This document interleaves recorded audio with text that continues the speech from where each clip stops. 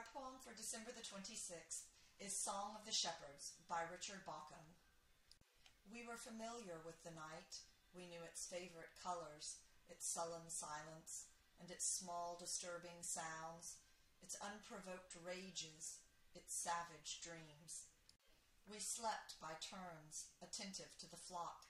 We said little. Night after night there was little to say, but sometimes one of us, skilled in that way, would pipe a tune of how things were for us. They say that once, almost before time, the stars with shining voices serenaded the newborn world. The night could not contain their boundless praise. We thought that just a poem, until the night, a song of solar glory, unutterable, unearthly, eclipsed the luminaries of the night, as though the world were exorcised of dark, and coming to itself began again.